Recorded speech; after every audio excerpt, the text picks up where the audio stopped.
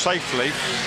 Reed and Cottingham past the Craig Davis down over the grass. Stippler smashes one of the marker boards, just drove down the grass and made sure that he went through as well. Yeah, that was James Littlejohn in the Aston Martin, so he's doing an increasingly good job in historic racing. Very good driver. Polite indeed. You'll see this now. Yes, down the curve. That's all four wheels off, isn't it? Yeah, obliterated the 100-yard board. It's bad enough to have not one, but two, but three AC Cobras blast past, but when they spray you with debris as well, it sort of salts into the wound. Not that the Cobra drivers have any concerns at the moment. They're